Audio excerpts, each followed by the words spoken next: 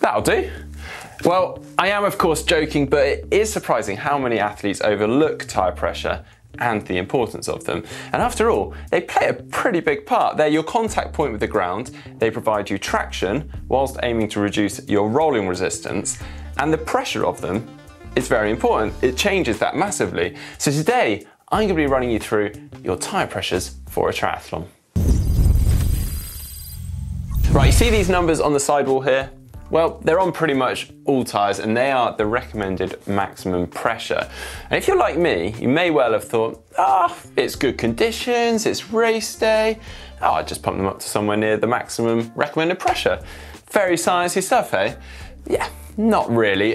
Since then, I've learned a lot more about tyre pressures, and in fact, high pressures aren't always the answer. A lot of the latest research is showing that lower pressures actually have better grip, better comfort, and even less friction or rolling resistance. So what should you be riding and how do you work it out? Well, it actually comes down to a number of factors, including the weather, the temperature, the surface that you're riding on, the tyres that you're using, and even your own body weight. So let's take a look into those.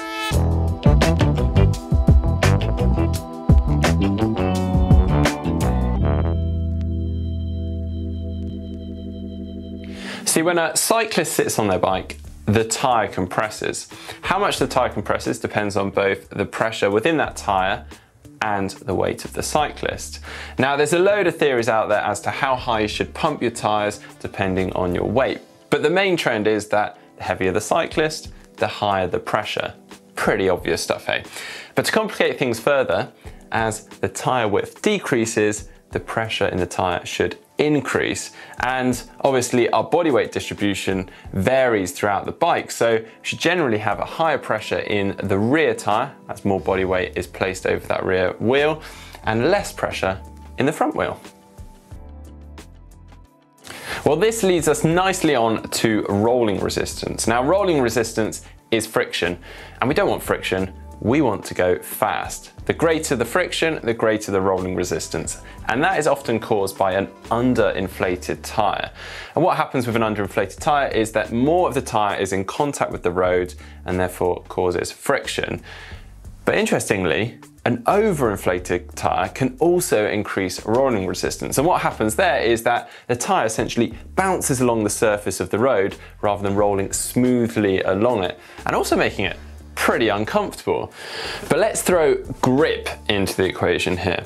It's a pretty important job from the tyre. See, the more that the tyre can conform to and make contact with the surface of the road, the better the grip. So a tyre that's been overinflated and bounces along the surface of the road isn't going to have as much grip as a tyre at a lower pressure. Yeah. It's pretty complicated stuff, isn't it? So a couple of the main factors that we should be considering when we're heading out on a ride are the conditions, the riding style, and also the surfaces that we're going to be riding on. If you're heading out for a weekend poodle down some country lanes, then you can afford to run slightly lower pressures in the tyres, both for comfort and for grip. But then you might be inclined to run slightly higher pressures for something like a triathlon or a time trial where you want to reduce that rolling resistance. So opting for something slightly closer to that recommended maximum pressure is fine if you're going to be riding on glass smooth roads.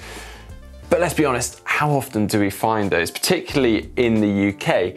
So where you can, do your research on the course and the surfaces that you're going to be riding on, and consider dropping the pressure a little bit more if you're going to be riding on wet surfaces. So there are a number of different calculations and tables out there to help you get the pressure for different tyre widths and different rider weights. But today, I'm going to use the Quarq Tyrewiz app to help me. Now, before I explain what Tyrewiz is, let's just use the app to work out what my recommended tyre pressure should be. Right, it's recommending 84 PSI in the front and 89 PSI in the back for me. And I'll be honest, that's actually a little bit less than I'm used to, but it's not a million miles off, and I do trust these clever folk at Quarq. Now, Tyrewiz is actually these clever devices here, and they're essentially an extension of the valves just here, and they go in inner tubes, tubular tyres, and even tubeless tyres, all that is required is to have a removable valve core, which is this little pit here. Well, they read the pressure of your tyres immediately as you're pumping them, as you're riding them, even as you're getting a puncture, but let's not hope for the latter. Now, they then connect to the app on your phone, so you can see in real time what the pressures of your tyres are, and if you're drifting outside of that recommended range, and it even connect to most bike computers. Now, there is actually something that I'd really like to explore with tyre pressures and by using these devices, and for that, I need a good climb.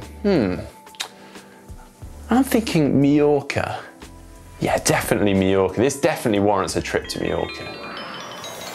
I'll be honest, this idea of temperature change and pressure change has intrigued me for years. I mean, I understand that theoretically, as the tyres heat up through travelling at speed, the friction, the braking, that the pressure in the tyres increases. So I thought I'd actually investigate this a little bit. So I've taken myself to the top of this nice long climb in Mallorca, where I know that I'm going to be travelling at some speed, rounding some corners, and really sort of put it to the test, see what my pressure is like at the bottom. Currently I've left it at 84 in the front, 89 in the rear as suggested, but let's check again at the bottom.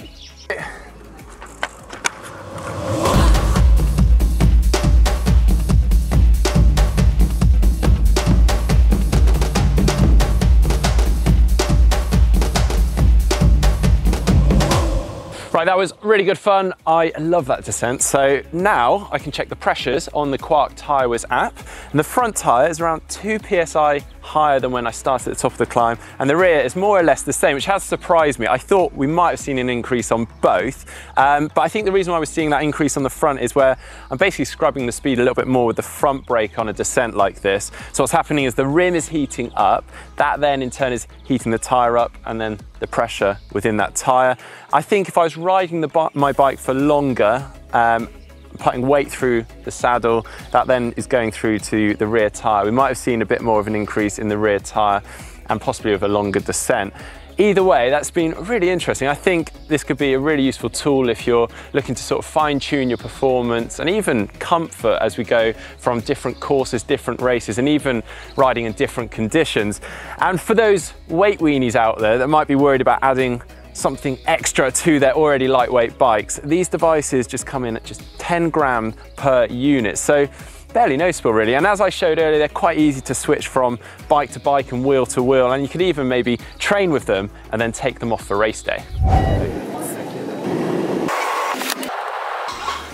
Whew, what a trip. Well, you might have been hoping for a magic tyre pressure number today, and unfortunately, it's not quite as simple as that. Though I would say next time you're heading to a race and you're pumping your tyres up, just take into consideration some of those factors that I've discussed in today's video. Or better, start playing around with different tyre pressures for your day-to-day training.